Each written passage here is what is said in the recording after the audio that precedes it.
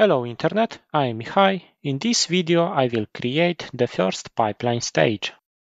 Open your favorite IDE, mine is IntelliJ. In the Jenkins files folder, create a new file. Deploy-app.jenkins file. Add it to the Git and now create the pipeline body. Write pipeline. Good. Write agent any. It will tell the pipeline to execute on any agent. Write a new line, save the file, and it's perfect. Now create the options block. I want to fill the block. Go to Jenkins and open the Hello World pipeline. Go to pipeline syntax. Select declarative directive generator. Select options. Add timeout. Click on filter and search for timeout. Make the pipeline to interrupt after 5 minutes of inactivity. So I write 5. I select the unit minutes. And I select timeout after inactivity. It means if the pipeline doesn't produce any logs during the 5 minutes, it will be interrupted. Click Generate. One more thing, I want to explicitly select minutes unit. For that, I select seconds, generate again, copy the timeout command, paste it into the Jenkins file, and now instead of seconds, I write minutes. New line, save the file. Now I want the pipeline to skip the default checkout. Go to Jenkins, delete the timeout, and add the skip default checkout. Select True and click Generate. Copy the command, paste it into Jenkins. I will add parentheses, I just like it more. Save the file. OK, skip default checkout means Jenkins will not clone the pipeline repository. So the Hello World Jenkins file will not be cloned from the repository. Options block is ready. Very good.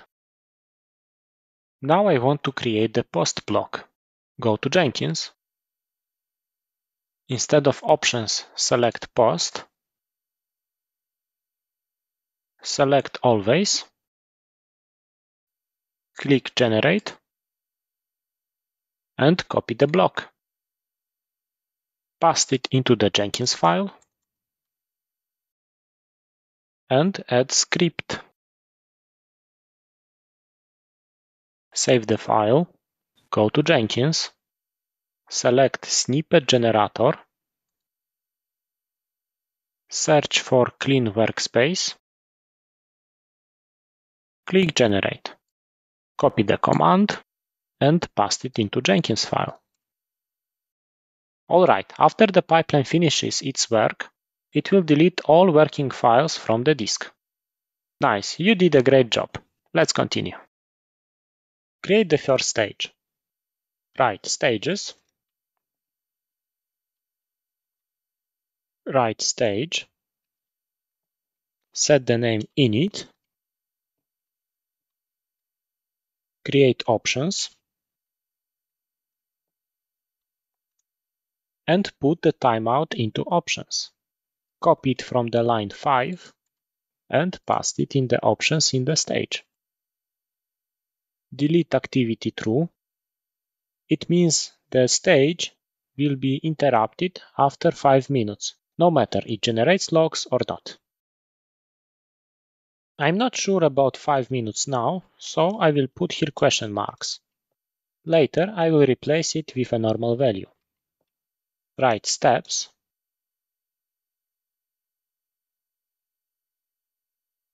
Inside steps, write script. Good. Skeleton is ready. Remember, I cleaned the workspace in the post section. Here. Anyway, it is a risk that some files can remain on the disk. Better anticipate it and clean the workspace one more time. Nothing bad will happen. So I write the comment that I will clean the workspace. New line. And now clean the workspace. The pipeline is going to deploy a Node.js application. It means it will download Node modules. Node modules may contain hundreds of files, so I better put the stage timeout for 5 minutes. Perfect. I want to run the pipeline. Go to Jenkins, go to Dashboard, New item. The name is Node.js backend-app. Select folder and create. Nice. Click Save and create the pipeline. New item. Write the name Node.js -backend _deploy.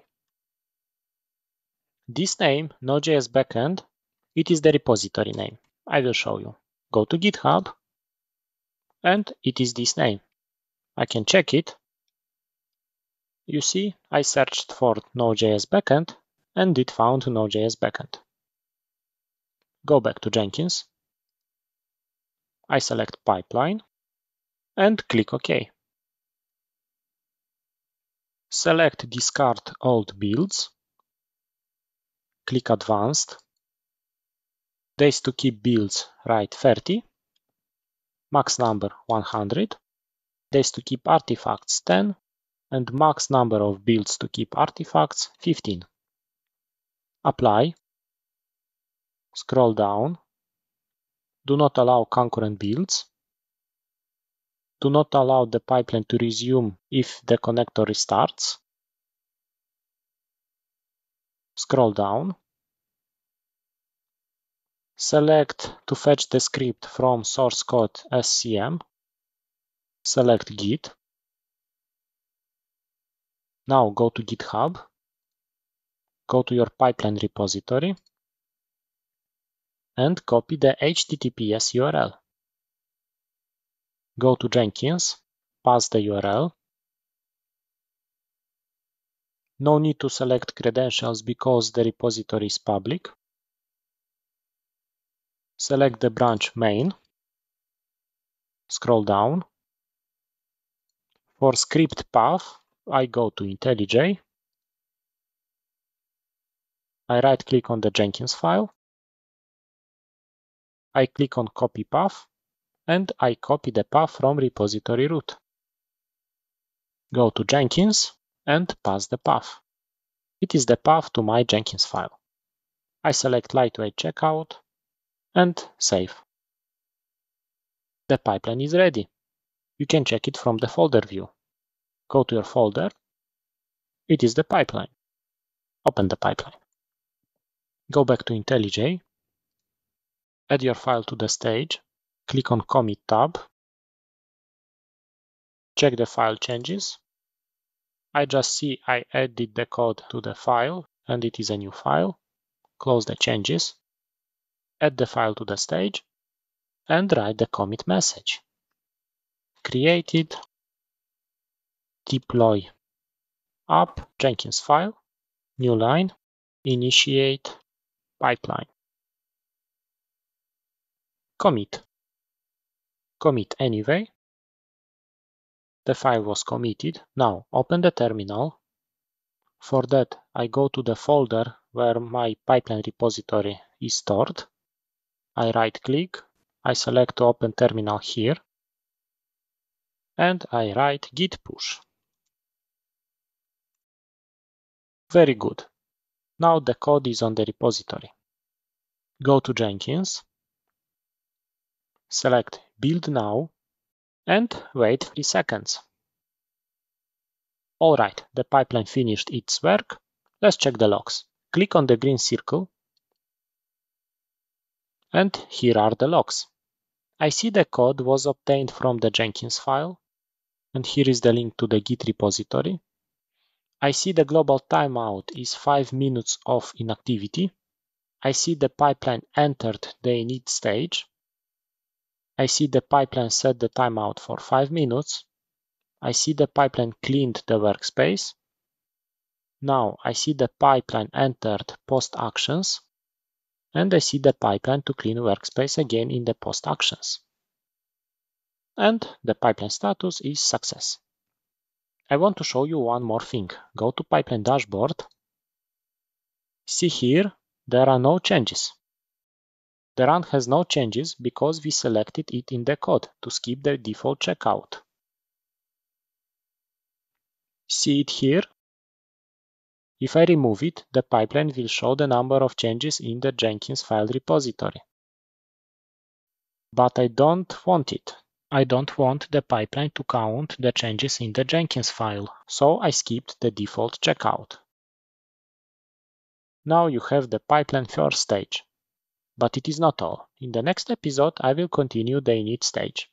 Thank you for watching.